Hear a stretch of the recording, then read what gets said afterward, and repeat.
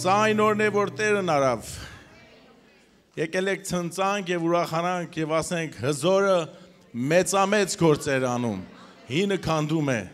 նորն է կառուցում։ Ինչու եք եկել եկեղեցի։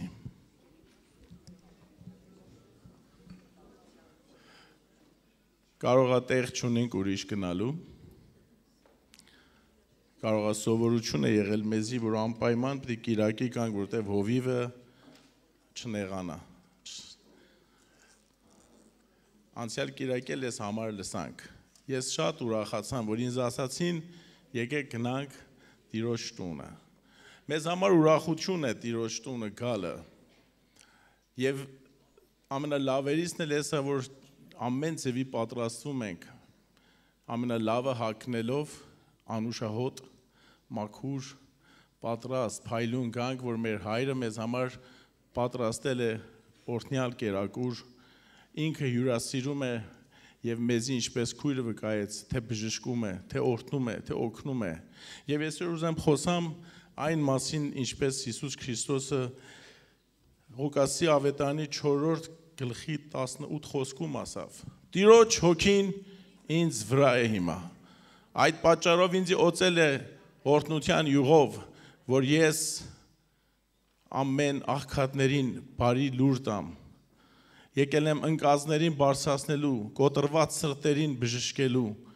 գերիններին ազատության մասին խոսելու, որտև Տիրոջ հոգին ինձ վրա է։ Տիրոջ հոգին եկեղեցու վրա է հիմա։ Նա ուզում է մեզի այսօր նոր օծությունով եւ զորությունով տուն տանի։ Սիրելիներ, աշխարհը դժբախտաբար լեցված է տառապանքներով, դժվար պահերով, պատերազմներով, եղբայրը եղբոր դիմաց թշնամություններով, շատ ցավերով, տրտունջներով, չկալությունով, աղքատությունով եւ շատ վատ բաներ։ Միք մտածել, որ սրանցից չի պիտի խոսել, մենակ խոսանք հաղթություններից, հրաշքներից, որ շատ կարևոր են։ Բայց իրականության մեջ մենք իրական մարդիկ ենք եւ մեր կյանքերում էլ նույն բաները կան։ Քանի որ այս երկրի եւ աշխարհի մեջ ենք, մինչեւ Տեր Հիսուսի վերադառնալը մեզ հետ են այս բաները, բայց երանի նրանց, որ ունեն Հիսուս Քրիստոսին Աստծո որդուն իրանց մեջ եւ իրանց հետ, որ նա հաղթություն է պատրաստել։ Ես այսօր կարդում եմ ձեզ համար մի օրհնյալ խոսք Մատթեոս ավետարանի 9 գլխիցը, թողեք իրար հետ միասին նայենք այս խոսքերը 35 համարում ասում է. «Եվ Հիսուսը ամեն քաղաքներ եւ գյուղեր ման էր գալիս, նրանց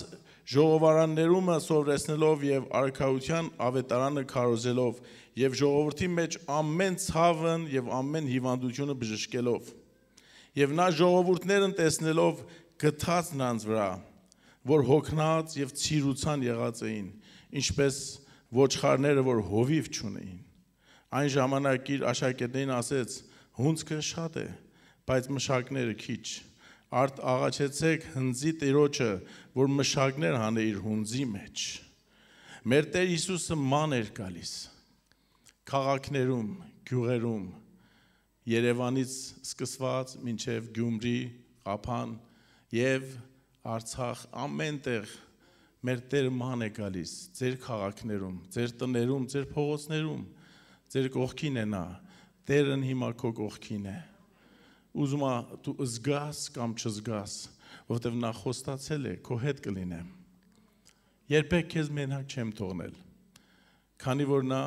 Սուրբ Արքա եւ Աստված է։ Ժողովուրդ, ես շատ եմ տեսել եւ Փառք Աստծո մեջն եմ ապրում, ինչպես տեսնում եմ այս եկեղեցում, տարբեր տեղերում, Աստծո զորությունը հրաշքների մեջ, Աստծո գործը հաղթական, ասենք, օրհնությունների մեջ, որ գալիս է պարգևներից, շատ հրաշալի է, որ եկեղեցին լեցված լինի պարգևներով, հրաշքներով, նշաններով, հայտնություններով, բայց ըտրանք բավական չի։ Քանի որ տեսնում ենք մեր Փրկիչ Հիսուս Քրիստոսը ման էր գալիս ու նայում էր, տեսնում էր ժողովուրդներին, իրանց ցավերն հասկանում էր, որ ցիրուցան են, տառապանքներ կա, խեղճություն կա, աղքատություն կա, ոչինչ են շատերը։ Եվ նրանց խղճալով նայում էր, տեսնում էր ժողովուրդները, որ մենակ են, ոչ շում չունեն, ինչպես ոչխարներ, որ հովիվ չկա իրանց գլխին։ Տեսնում էր նրանց վիճակը եւ իր սրտումը լաց էր լինում նրանց համար։ Մեր Տերը գթած եւ ողորմած է եւ նայում է հիմա ուղիղ քո սրտի, քո աչքերին ու իմանում է, որ դու ինչ վիճակով ես եկել այսօր Աստծո տունը։ Մի մտածիր, որ կարող է ես արժանի չեմ, ինչպես քույրը վկայեց, օրհնյալ վկայություն բժշկությունից, բա ես իմ վիճակ, իմ դրությունը այդպես չի։ Ժամանակը, որ ժողովուրդ հավատացյալ իրան հետ է քաշում, որտեվ այդ բաներ, որ լսում է ինքը մեջ չի տեսնում իրան։ Զգում ես, որ ես անարժան եմ, պակաս եմ, թերի եմ, բայց Աստծո խոսքը ուզում է մեզի այսօր օգնի, որ ինչպես հին ուխտի մեջ էլ ասում էր, Եհովա Աստծո աչքեր ամեն տեղ ման են գալիս, դիտում է, թե ով կա իր սիրտը Տիրոջ հետ ուղիղ,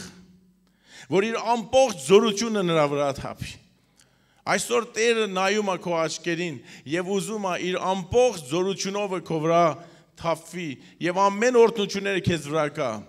որովհետեւ մենք պիտի սովորենք դատելուցը փրկվենք եւ հասկանանք,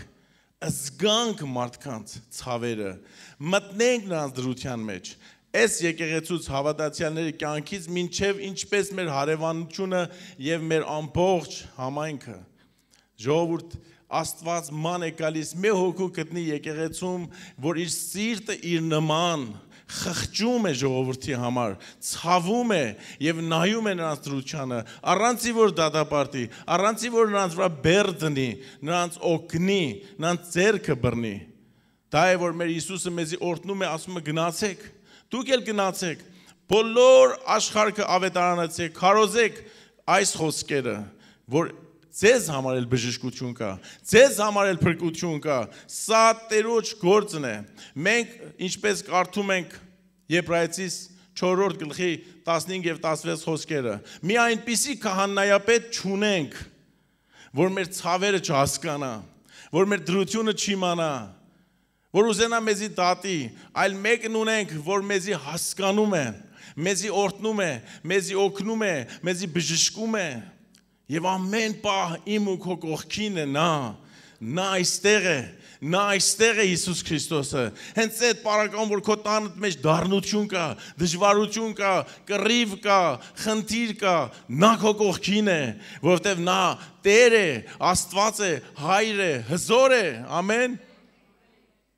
Ես չեմ կարող դատապարտեմ քեզի քույր եղբայր, իմանում եմ դու ինչ վիճակով տնից եկել ես,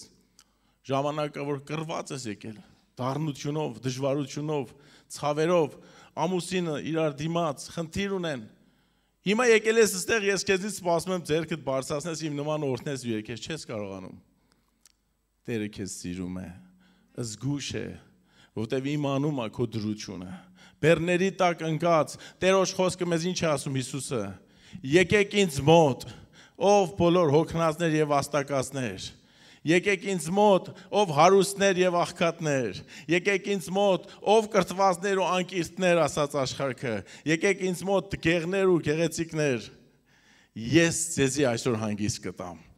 որտեվ ես բոլորից սիրում եմ։ Քանի ժամանակ առաջ պատիվ ունեցա Հովիվ Արթուրի հետ, Արթուր Սիմոնյանի հետ, այցելություն իր հետ մի պատառ նախաճաշ ուտելու եւ շատ սիրուն բաներ լսեցի, օրհնվեցի։ Ինչպես եղբայրը իր անուշ աղջկան հանձնեց Տիրոջը քաղցկեղի պատճառով երիտասարդ, վկայում էր, թե այդ պատճառով ճամփորդան Միացյալ Նահանգներ Ամերիկա, այն մյուս աղջկաց տեսնել, թորից տեսնել, ու այդ հոգնած վիճակի մեջ, այդ վշտով, այդ ցավերով, քանի եկեղեցի մտամ, բայց հանգիստ չգտամ։ Որտեվ ամենը շատ հաղթությունից են խոսում, մեծ բաներ, որ ես չկայի մեջ այդ պարակում։ Մինչև քանի ժամանակ մանկալուց մի եկեղեցի մտան, որ ոչ պենտեկոստական էր, ոչ տենց, ասենք, շատ հոգևոր երևույթներ ու հրաշքներ, ցավերից էր խոսում Հովիվը, դժվարություններից էր խոսում, ձեռքից տալուց էր խոսում, եւ այնտեղ խաղաղվեցի, զգացի, որ սա Աստծո տունն է, Ամեն տեղ Աստծո տունը կարող է լինի, բայց այսօր մարդիկ պետք ունեն, որ լսեն այն խոսքերը, որ իրանց սրտի այդ լարված ջղերը հանգստանա, խաղաղություն կա, հրաշք և նշանները հավատացյալի կյանքի մեջ կա, բնականաբար պիտի լինի,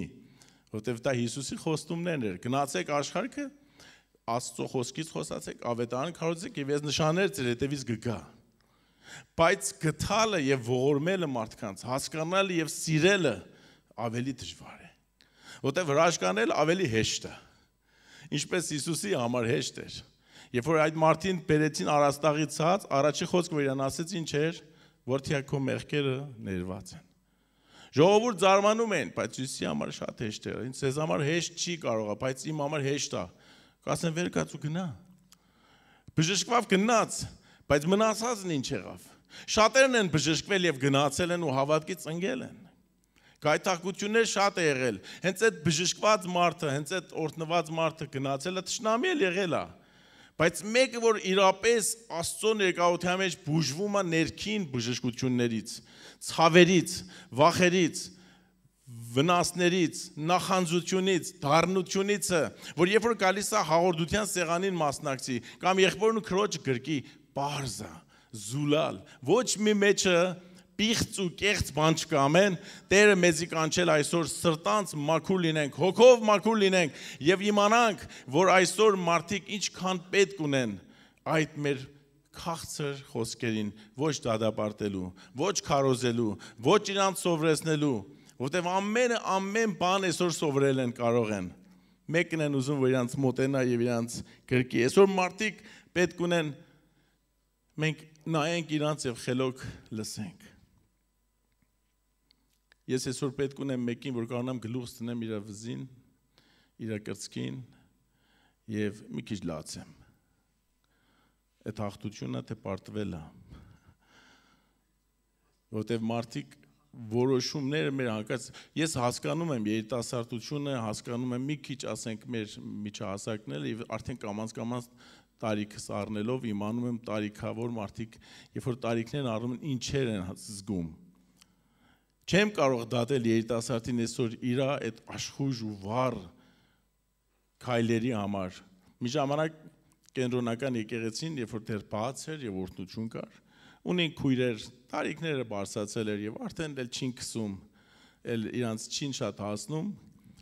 Հենց երիտասարդ աղջիկ ներս եկել, վա, ես ինչ դիրքա դու ունես, ամոթ է, ինչքան ես քեզի քսել, ինչքան ես քեզի զարդարել։ Մի օր ասեմ քույր ջան, դու երիտասարդ ես, ինչ իրանում։ Դու էլ նույնն ես։ Գեղեցկացնում իր քեզի ամեն տեսակ, որ մի օքի քեզ տեսներ, որ կարողանայիր քեզի քաշեիր, բայց հիմա այս երիտասարդին թող իր համար ազատ լինի։ Ժամանակին կօգնի, ժամանակին էլ չի քսվել, ժամանակին էլ այս բան չի լինի, բայց եթե քսվի ու չքսվի մի տրանսով է, որովհետև Տերը նայում է ներսը մեր սրտերի մեջ։ Մարդ կա, որ ավելի որ ես ու դու զգանք այդ իր երևույթին ներսից այնքան հոգով լեցված ու ուրախ է, որ չի ցույց տալի, բնավորությունն է այդպես է։ Մի ճամփորդություն ես ունեի գնացի, պետք է վիզա ստանայի գնայի Միացյալ Նահանգներ, Ամերիկայի, փողի կարիք ունեի ճիշտն ասած եւ վերջացել էր։ Մենակ աղոթում ասեմ Տեր, հավատում եմ, որ դու կարող ես հասցնես։ Եվ իմ կարիքն էլ այսքան, ասենք 300,000 դրամ։ Հասնամ այն երկիրը, որ պիտի գնայի եւ այնտեղ մի հոգի ինձ կանչեց, հավատքի եղբայր էր, շատ օրհնեց եւ ասավ գնա այսօր ժողով։ Իրան ժողովից ինձ դուրս հանեց, ես շատ սիրտս կոտրվեց, տարավ այդ երիտասարդների խումբը։ Մտամ այդ երիտասարդների խումբը, տեսամ 20 հատ երիտասարդ են ամեն ազգից, պաշտում են, երգում են, մեկն էսպես փռվել է,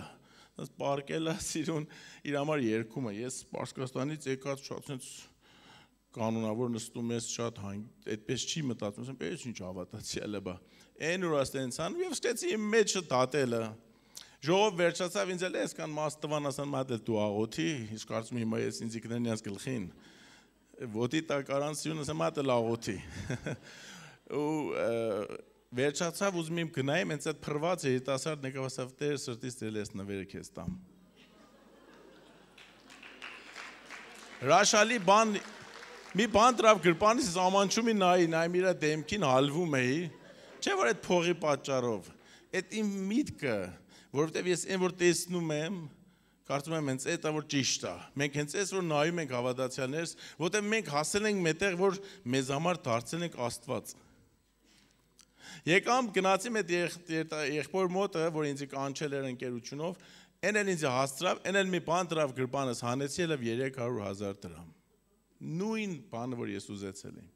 Եվ ամենաշատ մաս հենց այդ փրված է, դասարներ տվել։ Ապակայում երկնքում տեսնենք փրված եղբայր։ Շատ դժվար է մարդ ընդունել է այսպես բաներ։ Որտեվ ես ինքս անցամ դուրս եմ գալի շատ ինձ մաքրել դուխի ասած հայաստանցիք լավ անուշահոտ կենտրոնական եկեղեցին մտամ հենց ուզում եմ ներս գնայի մի խումբ եկան մի քանի հոգի մեջ մի հատ տղամարդ էր եկավ վա եղբայր ես քեզ ինչքան եմ սիրում որ գրկեց ինձի գլուխը գնաց ակնթիս մոտ արդեն ուշաթափում է հոտից Տեր Աստծո բա ինչ եմ ես ձեռներս օդի մեջ մնացել էր բռնեմ թե չբռնեմ սա թե բռնեմ երկար կտևի Որտեվ ժամանակը մարդ բաների վրա բծախնդիր է, բայց հենց այդ պստիկ վարքյաններում զգացի, եթե Տերը նրան փրկել է եւ նա Աստծո որդի է, ճիշտ է հիմա այսպես է եկել, կարող է գործից հասել աշխատանքից, կարող է մի դրության մեջ է, իհարկե ես առաջարկում եմ խնդրանքով տուն Աստծո գալիս ենք շատ մաքուր պատրաստ անուշահոտ, որտեվ մի զույգ էլ ունին կացրի եկեղեցի ճիշտ մեր հետևն էր նստում էին, շատ օրհնված զույգ են, բայց սխտոր շատ են ուտում Հետևից որ ասում են հալելույա 8 հոգի ընկնում են։ Էլ պետք չուներ բենիի նկար։ Բավական էր դիմաց ասի բարև։ Մի անգամ խնդրեցի կարգապահից նրանց տարեք վերջի շարքը մի քանի հոգի ընդեղ ենք նենցած, ես առաջ շատ ենք ընկնում։ Սոխ ու սխտորը շատ լավն է, կարող է հիմա դուք կերել եք եկել եք Բայց մի երկու հատ ծամոնի մի բան ես հանկարծ երեխեքին ծամոն տալիս եմ դի ջաննամ շատ առնեմ բայց ի վերջո այդ մարդին ես հենց այդ բարակամը զգացի կարող է Տերը սրան ուղարկել է եւ դու իրավունք չունես ցան պասը գրկեցի ամբյուրեցի եւ վերջապես հաղթեցի այդ իմ խնդիրին մարդկանց դրությանը այդ որ տեսնվում է մենք շատ բաներ սովորել ենք որովհետեւ մեզի այդպես սովորացրել են որ հոգևորության չափը նայում ենք իրավիճակներին կամ ուտել խմելուն, թե ինչպես է։ Եվ մենք մեզի համեմատում ենք ավելի վատը դառնում, որտեղ Աստված այդ բանը չի մեր մեջ դրել։ Հիսուս Քրիստոսը խոսքը գրված է Հովհաննես Ավետարանի 2-րդ գլխի վերջին համարներում։ Այն ինչ որ մարդու մասին պիտի իմանար նա գիտեր։ Պետք չէր մեկը նրան պատմեր, ասեր թե ինչպես է այս։ Նա գիտեր ում վստահեր, ում ինչ հանձներ։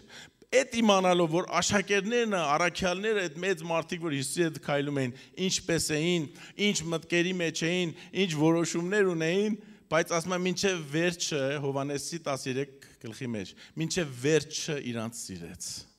Իրանց ոտքերն էր լված։ Գիտեր, որ քանի րոպե հետո, քանի ժամ հետո պիտի ուրանան, պիտի դավաճանեն, պիտի փախնեն, իրան մենակ թողնեն, բայց մինչև վերջ իրանց սերը ցույց տվավ։ Եվ նրանց ոտքերն էլ լված, եւ ասավ սովորեք ինձանից, եթե ես ձեր վարդապետն եմ, ձեր փրկիչն եմ, ձեր Տերն եմ, այս գործեր անում եմ, ավելի դուք պիտի անեք, իրար ոտքեր լվանակ, այն ժամանակ որ զգում ես ավելի կեղտոտ։ Միք մերժել ու միք դուրս անել մեկին, որտեվ քո նման չի մտածում, որտեվ դու կարծում ես ես ավելի ճիշտ եմ։ Տեր Հիսուս Քրիստոսը ինչպես եղավ, Աստծո խոսքն ասում է, հենց այն միտքը, որ Հիսուս Քրիստոսն ուներ, դուք էլ ունեցեք, թեպետ Աստծո հետ հավասար էր, բայց այդ իր համար ոչինչ համարելով երկինքը թողավ, երկիր եկավ, խոնարհվեց եւ իրան մարդու նման դարձավ, ծառայի պես եղավ եւ մահն ընդունեց, այդ էլ խաչի մահը։ Մեզ համար Աստված մարդու նման եկավ գետին այս աշխարհի մեջ, բայց մենք մարդիկս Աստված ենք եղել։ Պետք է ես իմ տեղը զգուշ եք պահեք։ Մի օր մի եկեղեցի մտամ, մի օքի շատ դառը հավատացյալ էր, ջանանում ենք նրան քաղցրացնենք դժվար էր, դեռ ներսից պիտի քաղցրանար։ Ասեմ ինչ կլինի դուք հովիվներ ամեն անգամ առաջի շարքը չնստեք։ Ասամ կեթան վեր չկնստեմ, քեզ ինչ կհասնի, կշատանաս, կպակասես, ինչ կլինի։ Խնդիր կա մարդու մեջը, բայց ինձ Ռաֆի եղբորը հովիվներին, ավակներին, Հովանես եղբորը այն վերջ նստել, ես առաջ նստելով ոչինչ չի պակասում, ոչինչ չի շատանում։ Տիրոջ օծությունը նրանց վրա կա, օծությունը աթոռի ու շարքի վրա չի, օծությունը անունի վրա չի, օծությունը մի հրաշալի բան է, երբ որ ես ասում եմ Տիրոջ հոգին ինձ վրա է հիմա, նա է ինձ օծել, ոչ թե ուրիշ մի մարդ։ Էլ կարևոր չի ես այն վերևն եմ, ցածն եմ, երևում եմ, չեմ երևում։ Զարմանալի բան կա աշխարհում, որ մենք տեսնում ենք, բայց չենք սովորում։ Մեծ նվագախումբներ, հիմա մեր նվագախումբն ու երգողները այստեղ երևում են, բայց մեծ խումբեր կան, շատ հայտնի են լինում աշխարհում Յանի եւ չգիտեմ ովեր, որ դրանց նվագողներ չեն երևում։ Մի 10-ն են երևում, բայց ամեն ում աննով է վերջանում Յանի։ Յանի ինչ։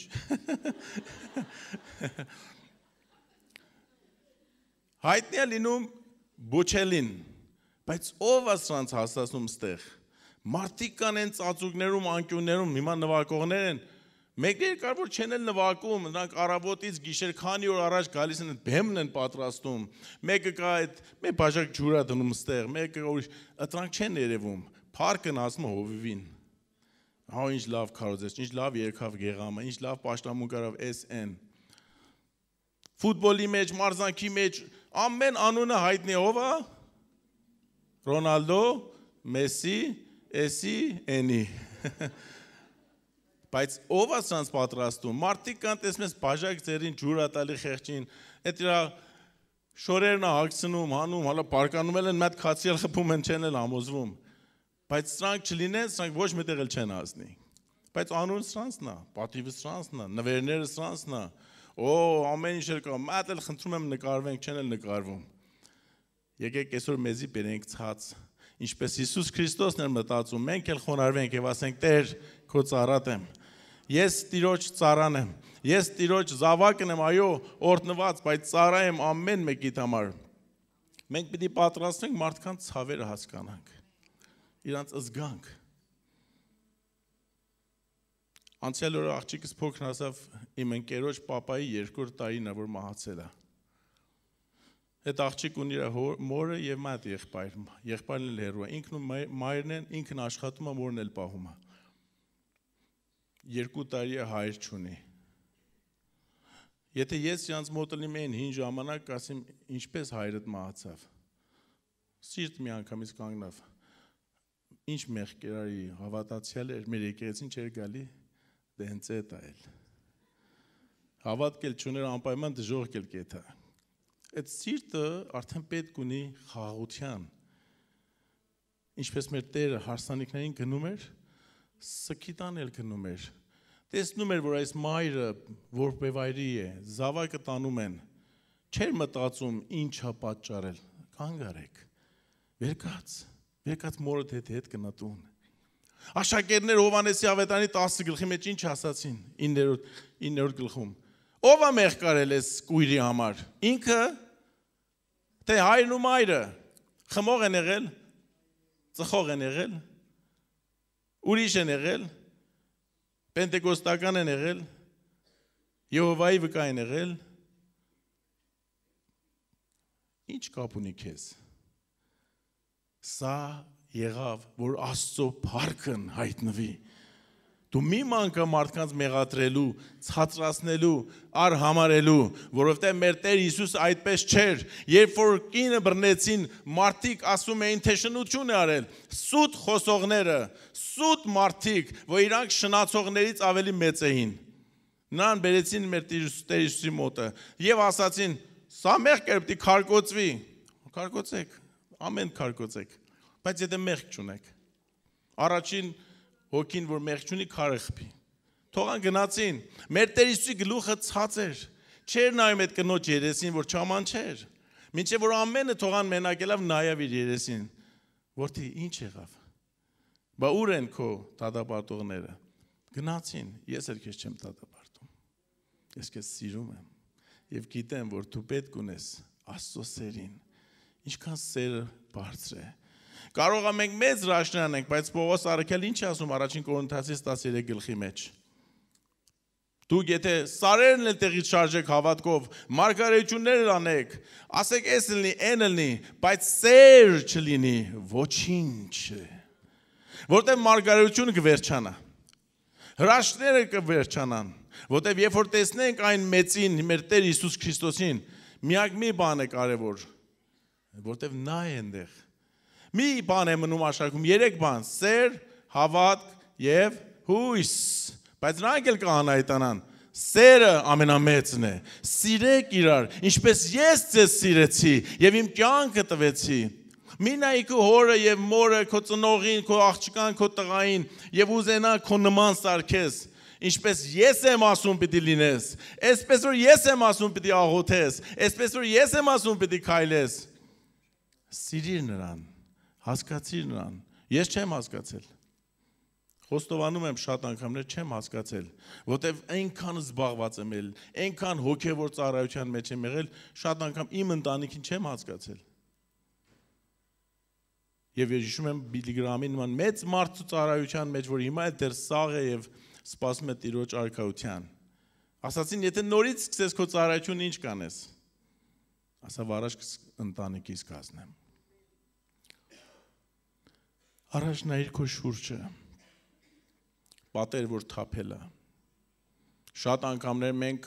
եռանդուն ենք, նախանձավոր ենք, Աստված օրհնեց ես, ինչպես Պողոսն է ասում,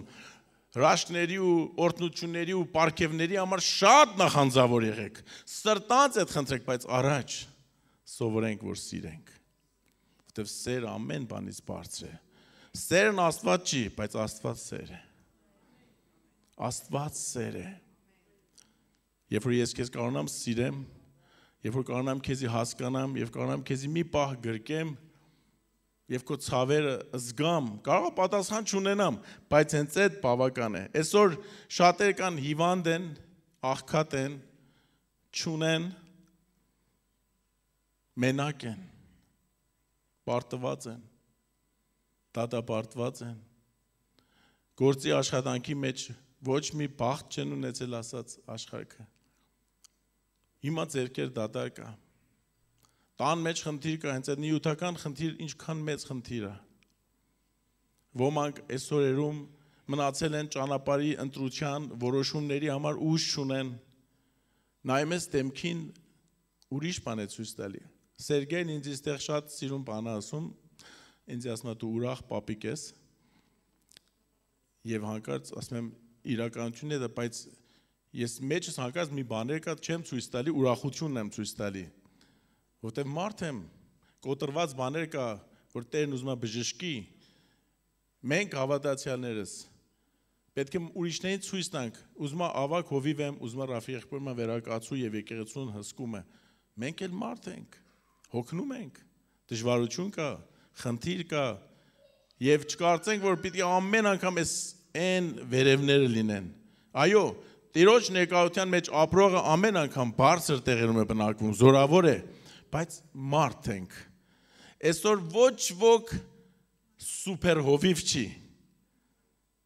Միայն Տերն է, հովիվների հովիվը Հիսուս Քրիստոսը։ Եթե չէ մենք ամենս մարդ ենք, եւ ես այդ պատճառով եմ Ռաֆի եղբոր սիրում, որտեվ տեսնում եմ ժողովրդի հետ կամ ուրիշ հովիվներ, ավակ հովիվ Սամվել եղբայրը, մարդկանց հետ խառնվում ես, մարդկանց բարև ես տալիս, զգում ես, հասկանում ես։ Ես կանգնեմ, գասիմ ձի, աչս պաչես, խաչս պաչես, ամեն տրանք կա, օրհնություն է, բայց այդ որ մտնում ես մարդկանց սրտի մեջը, մարդկանց մի բահ հասկանում ես, շնորհավորում ես, զգուշ ես իրենց փոքր բաներին։ Եկեք այսօր սովորենք սիրելիներ, որ ամեն ազգի սիրենք, որ ամեն հավատքի մարդկանց սիրենք, ուզում է մուսուլման լինի, ուզում է Եհովայի վկա լինի, ուզում է ավետարանական լինի, ուզում է առաքելական լինի, ով որ իմ Տիրոջն հավատում է, այս ավետարանը սիրում է, նրան սիրեմ, ով որ չի հավատում, ավելի շատ սիրեմ։ Որտեվ թշնամի չունեմ ես։ Եկեղեցու թշնամին մենակ մեկն է, սատանան այն ոսոխը, որ Տեր Հիսուս Քրիստոսը շուտով իր գլուխը մեր ոտքերի տակ կջախջախի, եւ նա պարտված է, եւ նա իրավունք ունի ինձ ու քեզի հպարտություն տա, որ մենք զգանք օտարներ ենք, շատ զարմանալի մարդիկ ենք։ Ես ու դու պետք է մարդկանց սրտերը սրտանց հասկանանք։ Պողոս առաքյալը խոսքերի մեջ ինչ սիրուն է ասում։ Իմ վերջին օրերի դադարության մեջ դատաստան մտնելուց ամենը ինձ մենակ թողան։ Ամեն եղբայրները, քույրերը, բայց չի գրում ողուքեն, որ այդ հակ որ այսպես լինեք, այնպես լինեք։ Ասում ամենը մենակ թողան, բայց Տերն ինձ հետ կանգնեց։ Լավ էր, որ ինձ մենակ թողան, որովհետև նա իմ կողքին կանգնեց, որ ցույց տա միայն Տերն է հավատարիմ եւ հզոր, եւ նա է կարեւոր մեր կյանքի մեջը, թեպետ ես կսիրեմ եղբայրս էլ, քույրս էլ իմ կողքին կանգնի եւ խոստանք։ Մեր աչքերը բաց լինի, տեսնելու մարդկանց կարիքները, պակասությունները, ոչ մեղքերը։ Սուրբ Օգին եկել է այս աշխարհ մեր մեջ ապրում է, որ մարդկանց ոչ թե դատապարտի, այլ նրանց հանդիմանում է ու ցավակից է, մխիթարում է, Սուրբ Օգին օգնում է մարդկանց, եւ մենք էլ եթե ասում ենք Տիրոջ հոգին ինձ վրա է, իրավունք չունեմ դատապարտելու, իրավունք չունեմ մարդկանց խփելու, այլ սիրելու եղբայրներին եւ քույրերին, հարուստ կամ աղքատ, ինչ որ ուզում են լինեն։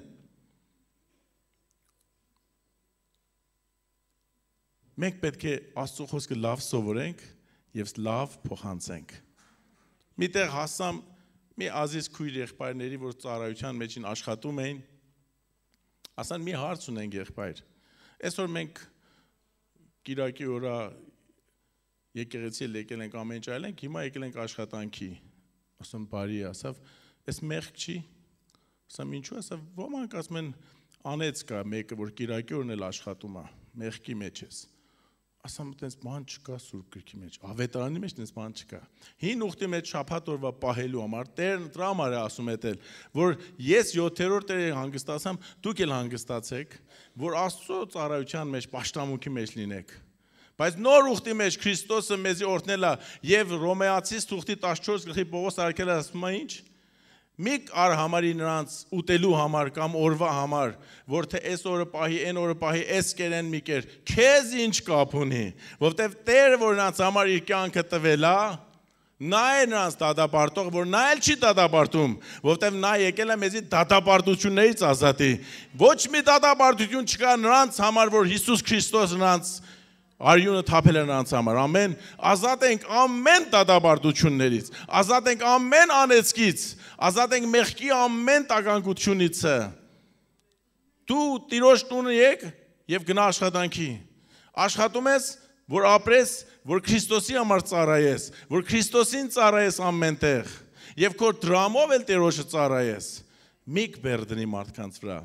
Հիսուսը Փարիսիների մասին ասավ, նրանց խոսքերը նայում եք լսեք, բայց իրանց նման մի կապրել։ Որովհետև նրանք մարդկանց վրա բեռ են տնում, բայց պատրաստ չեն մի մատ այդ բեռի տակ տնեն։ Եկեղեցին պետք է մարդկանց բեռները վերցնի, որովհետև Հիսուս Քրիստոսի հոգին իմ վրա է հիմա։ Մենք պետք է մարդկանց բեռերի տակից ազատենք եւ անենք։ Եկեք այստեղ, եկեք ինձ մոտ, ով հոգնածներ եւ աստակածներ, ես ձեզի պետք է հանգստություն տամ։ Եկեղեցին բուժարան է։ Եկեղեցին այնտեղ է, որ ամեն մարդ հիվանդ, հոգեկան, մարմնավոր, մտային, նյութական ներս է մտնում, պետք է զգա ստեղ բուժարան է, պետք է զգա ստեղ ոչով չկա իրան մատնի,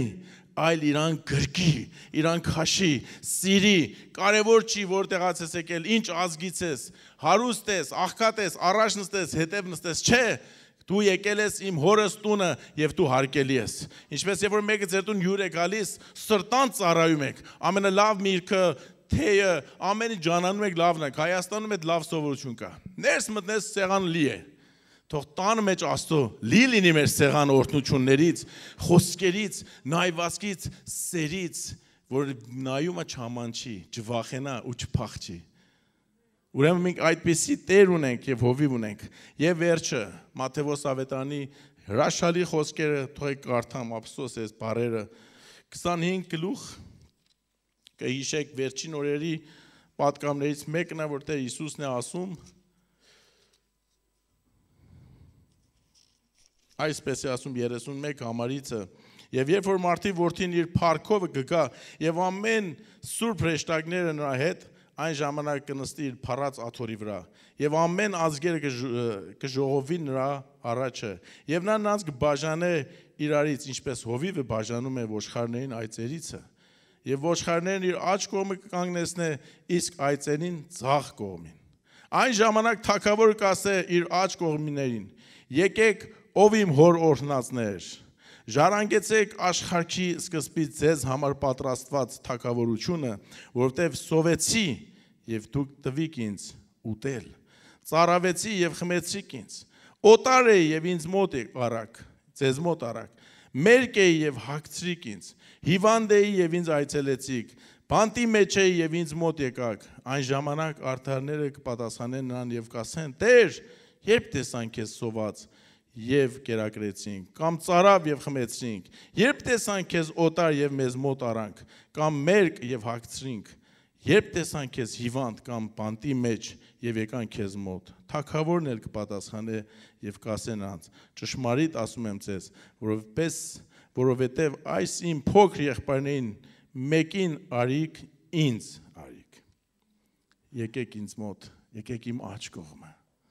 եկեք իմ օրհնվածներ դու այն ժամանակ որ մի աղքատի կերակրում ես սովածին կարող տուն ես ստանում մերկին հագցնում ես 10,000-ը հրաշքից ավելի շատ է իհարկե համարի վրա մի կնա գումար 10,000-ին համեմատենք տասնյակ հրաշքներ կարող է կատարվի բայց երբ որ դու մեկին կարողանում ես սիրով գրավես երբ որ կարող ես իր մերկություն հագցնես որ չամանչի տեսել եք փողոցում անկած մանես գալի մեկի ոտը կպնում է քարի կպնում է կետին ինչպես ենք վարվում մենք այդ ժամանակ Էդ էլ չափանից չի ասեմ մտրավրա մի քաշիվանի ես ջանանում եմ չտեսնեմ առաջ ինձի դնում եմ չտեսնելու որ չամանչի հետո եթե օգնության պետք ունի բայց ոմանք կանգնում են լավ կպավ գետին շատ սիրուն էր այդ մարդ ամանչելով հիմա ոտը կոտրվել է վազում է եթե մետեղ ասնոր էլ ոչով չտեսնի պատրաստ լինենք մարդկանց ծածկենք պատրաստ լինենք մեր սիրով մարդկանց զգանք եւ շոյենք եւ իրանց ցույց տանք որ ես այնպես եմ նայում ինչպես իմ Հիսուս Քրիստոսն էր քեզի նայում գիտեք վերջին գիշերը եւ վերջին օրերը Հիսուս Քրիստոսի ինչի պետք ուներ նա պետք ուներ աշակերտներ իր կողքին իրան կպած ուշադրությունի իբրև մարդ ասում ես սիրտս լիքն է ցավով դեպի մահ եմ գնում եկեք մի պահ իմ հետ աղոթեք պետք ունեմ ձեզ Տերը մեզի պետք ունի որ իր կողքին լինենք բայց աշակերտներն ինչ արեցին հոգնած էին այնքան վիճել էին ովա մեծը ովա Հիսուսից հետո ավակը ովա իրանց տեղը գրավելու հոգնելին քնեցին Պետք ունեմ ձեզ 3 անգամ խնդրվում եմ իմ հետ 1 ժամ արդյուն կացեք աղոտ կանենք Երբ որ նա խաչը կրում էր պետք ուներ մի օքի օգներ ծանր խաչը փայտը ուսին վրա բայց աշակերտները փախեցին հերվից հերու մի հատ ուրիշ մարդ եկավ իրան օգնեց Երբ որ պետք ուներ խաչին մոտը մեկին հանձներ ամենը փախել էին մենակ Հովանեսն էր եւ մայրը նայում Հովանեսի հետ խոսում է Գիտեք Հիսուսը ինչ էր իմանում էր որ հայրը անպայման իրան մեռելներից հարություն կտա որտեվ գրված է չի թողնի որ սուրբը մեռելների ու գերեզմանի մեջ մնա նա գիտեր այդ հարությունը կստանա բայց պետք ուներ գետնի վրա մարդիկ կանգնին կողքին օգնին Սեր ցույց տային ուշադրություն եւ ասին այո դու ես իմ Տերը պետք էր որ իմ նման մարդիկ Պետրոսին ման կանգնին ասին այո ես հավատում եմ որ Հիսուսն է ես նրա հետևորդն եմ աշակերտն եմ արթուն կացեք աղոտ կարեք եւ բայց ոչ մեկը տրանք չկատարվեց որ նա մենակությունը կրեց եւ բերը որ ինձ ու քեզ ցույց տա ես քեզ հասկանում եմ եթե մենակ ես քեզի տանդ մեջ քաշ են տալի տանում են խաչելու ես քո հետ եմ մի մտածի թող ամենը քեզ մենակ թողնեն ես քո կողքին կկանգնեմ բայց Երանի այն եկեղեցուն եւ այն հավատացյալներին, որ պատրաստ են իրենց քրոջ եւ եղբոր եւ համայնքի մեջ մարդկանց կողքին քայլեն, քայլ առ քայլ, առանց դատապարտելու, առանց արհամարելու, թե դու ես դու ես, այլ սիրում եմ քեզ, որովհետեւ իմ Տերը քեզ սիրեց։ Ես սիրում եմ, որովհետեւ սերը Տերը ինձ սովորեցրեց։ Ամեն։ Մենք պատրաստ պիտի լինենք մարդկանց այդպես հրաշքով։ Ես այդ բաներ տեսել եմ իմ կյանքում, մանկությունից պատանեկան, Էդվարդ եղբոր սերը իմ դիմաց իբրև հովիվ, ես 14 տարեկան տղա, մի աղքատ վիճակից եկած, ինչպես ուշադիր եւ զգուշ էր ինձի։ Այն ժամանակ այդպես երևույթներ ու ասենք հոգևոր բաներ շատ չկար, ասենք հրաշքներ, բայց այնքան էս մարդը զգուշ էր ինձի։ Դրամ տներ կրպանս կամ տունս հետս կար, այցելություն կար մատ պատանի, որ ասեր ես քեզ սիրում եմ, դու իմ համար արժեք ունես, որ հիմա արդյունքն էս է։ Մարդիկ եմ տեսել, որ ինչպես ժամանակին եկել են մեզի այն ժամանակ, որ ոչինչ էինք համարվում, Լևոն եղբոր նման, Սետ եղբոր նման, բեմ բարձրացնեին եւ ասին դու այսօր պիտի խոսես։ Գլխից չխփան, երբեք դեն չգծեցին, չարհամարեցին։ Եվ այսօր եկեղեցին պետք ունի այդպիսի հայրեր եւ եղբայրներ, քույրեր։ Երբ որ ես ընկած եմ, հիվանդ եմ, դժվարության մեջ եմ, եւ որ սքած եմ, պետք չունեմ մի հատ քարոզիչի կամ մի հատ մեծ մարդու, որ նագի անց տեղին փայլուն են, որ այդտեղ ինձի քարոզ են, որ ինձի տեղ ասեն հրաշքի մասին։ Ես պետք ունեմ մեկ տեղ մենակ նա ինձի հետս լացի։ Ասի ես էլ հայր չունեմ։ Ես հիմա հայր չունեմ, մայր էլ չունեմ, բայց այնքան մխիթարված եմ, որտեվ Տիրոջ մխիթարություն ստացեմ։ Հասկանում եմ մեկը հայր ու մայր չունենալը։ Շատ էլ չէ, բայց մի քիչ հասկանում եմ։ Տերն օրհնի բոլորիդ, որ պատրաստ եք այդպես լինեք, եթե դու էլ հենց այս վիճակի մեջ ես։ Գիշերներ եղել, որ հիվանդ եմ եղել, ու չեմ կարծի քնեմ։ Ամեն ձևի դեղ մտածել եմ, ամեն բանի հետևից գնացել եմ, չի եղել։ Մի պահ նստել եմ աղոթքի, Տերն ինձ այսպես ասավ եւ հիմա ձեզ էլ ասում է, որ ես թող եմ տալիս հանկարծ դու չքնես, ցավ կրես, որ իմանաս մարդիկ ինչ են, իրանց տներում ինչ անցնում։ Նա որ քաղցկեղով հիմա հիվանդանոցում տարբեր հիվանդություններով տառապում է, չի կարողանում մի պահ աչքերը փակի, ցավ ունի, դեղերով է, դու իմացի որ անք ինչ են։ Այդպես չի լինի, որ ամեն անգամ գաս հաղթությունով քարոզես, չէ, պիտի զգաս, որ մարդիկ դժվար պահերի մեջ են ապրում։ Եվ Աստված իր որդուն ուղարկեց աշխարհ, այս հրաշալի բառերով թողեք աղոթենք։ Եբրայեցիս 2 գլխի վերջին համարները նույն բաներն են ասում մեր փրկչի մասին եւ շատ հրաշալի խոսք է։ Եբրայեցիս 2 գլխի 14 խոսքից կարդամ։ Արդ որովհետեւ մանկունք արյունի եւ մարմնի մասնակից եղան, ինքն էլ շատ նման կերպով մասնակից եղավ նրանց, որ իր մահովը խափանե մահի իշխանությունն ունեցողին, այսինքն սատանային, եւ ազատե նրանց, որ մահի վախովն իրենց բոլոր կյանքի մեջ, ծառայության մեջ բռնված էին, որովհետեւ բնավ հրեշտակների ձեռքը չի տալիս, այլ Աբրահամի սերունդն է ձեռք տալիս։ Ուստի պետք էր նրան, որ բոլորովին եղբայրներին նմանվի, որ ողորմած լինի եւ հավատարիմ քահանայապետ Աստվածակույս կողմանե, որ ժողովրդի մեղքերը քավե, որովհետեւ ինքը որ չարչարվեցավ եւ փորձվեցավ, կարող է օգնություն տալ փորձվողներին։ Սա Հիսուսի մասին է գրված։ Մեր Հիսուսը չարչարվեցավ, փորձվեց, արհամարվեց, իրան ասան հայրը տովա, ինչ վատ բառեր, դև ունես, եւ հրաշքներ լրանում ես դևերի ուժով, բայց խաչի վրա ինչ ասավ մեր Տերը, հայր սրանցների, որ չգիտեն ինչ են ասում եւ ինչ են անում։ Կարող են մեզի այդպես արհամարեն քարոզից հետո, ժողովից հետո մեկը եւ մենք հավատացյալներ ասենք հայր ներիր սրանց, որովհետեւ չգիտեն ինչ են անում։ Կամ գիտեն ինչ են անում, բայց էլի Տեր ներիր նրանց։ Եկեք այդ սիրով լցվենք, որ երկնային է։ Մեր Տեր Հիսուս Քրիստոսի զորավոր ներկայության մեջ եկեք խոնարհվենք եւ ասենք Տեր, դու կատարյալ ես եւ հզոր,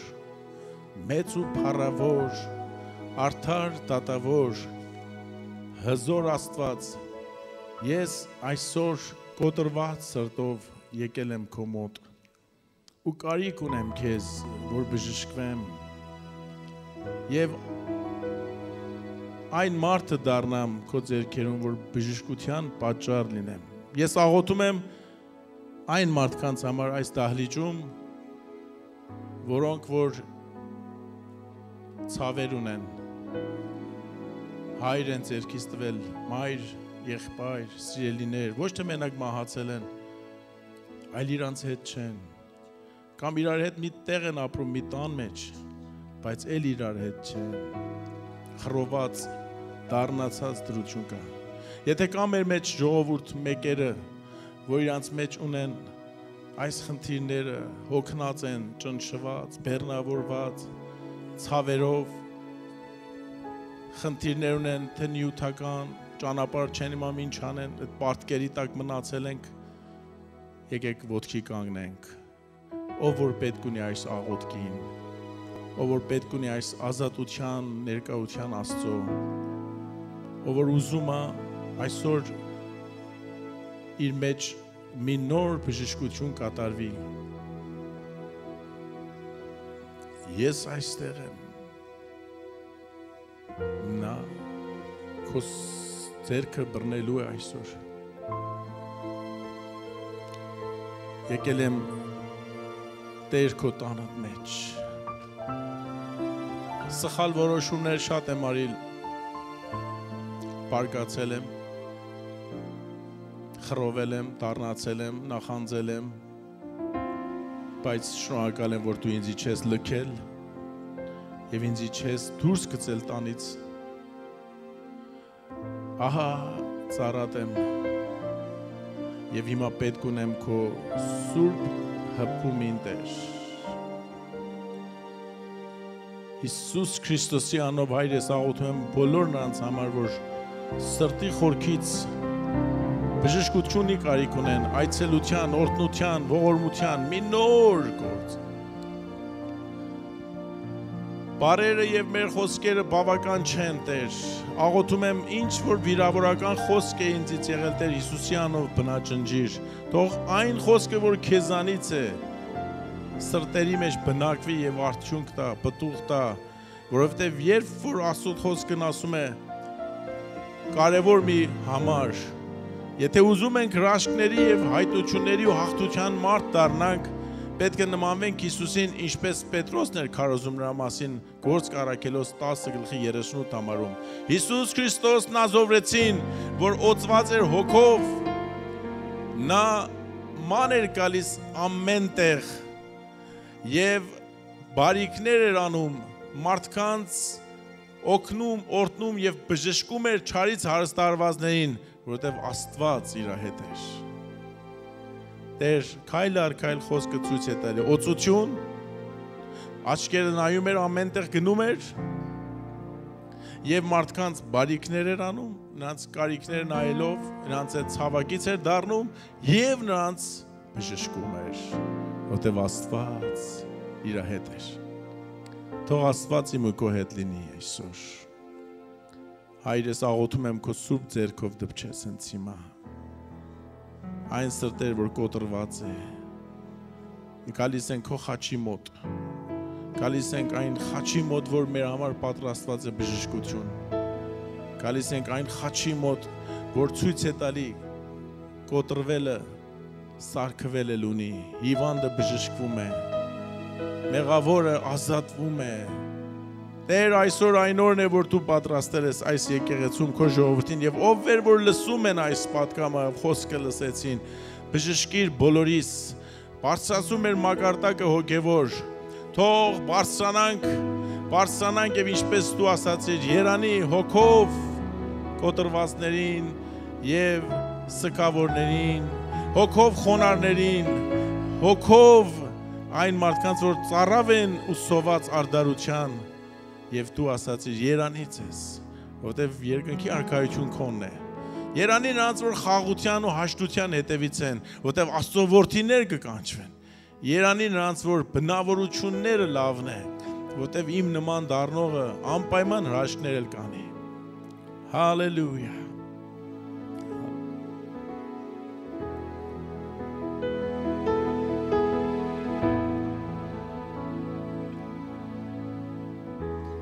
Եվ Աստված այնպես աշխարհը սիրեց, որ իր միածին որդուն տվեց, քեզ համար զոհեց, որ դու չկորչես, ապրես նրա կյանքով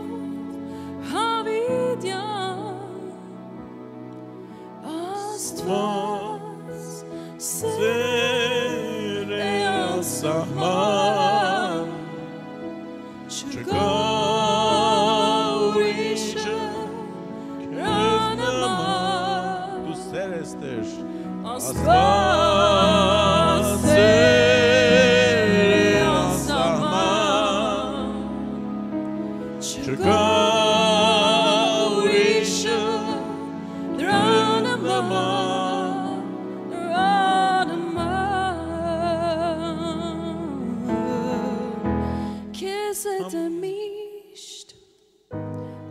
թողնի քեզ քո կողքին է նա սիրում է քեզ նայիր նրան և դու կտեսնես Սեր է Աստված, հալելույա Սեր է Աստված Սեր է անսահման հալելույա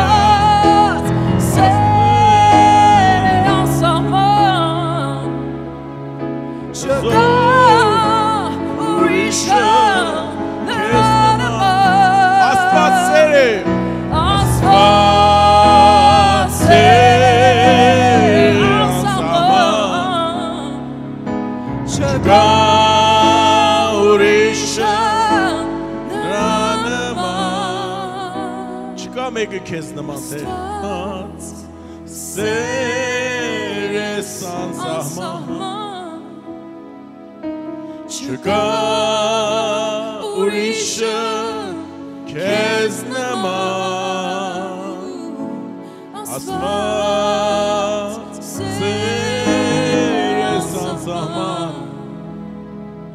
Չկա ուրիշը քեզ նման Քեզ նման Oh hallelujah Ձերքտի քո եղբոր և քրոջ և մենակ իրան մխիթարի և որդնի կարող է մի բառ չլինի ասելու կարող է մի խոսք չունենաս մարգարեական բայց հենց այդ որ իրան դպչում ես որ զգա ինքն էլ մեկն ունի իրան ուշադիր զգուշ Շատերիս ոչ ով չի հիշում երբ ենք ծնվել, ինչ ենք արել, ենքան չեն հիշում ինչով մեռնում է, նոր հիշում են թե այդ լավ մարդ էր, բայց որոնց համար 10 անգամ ծնունդ են բռնում,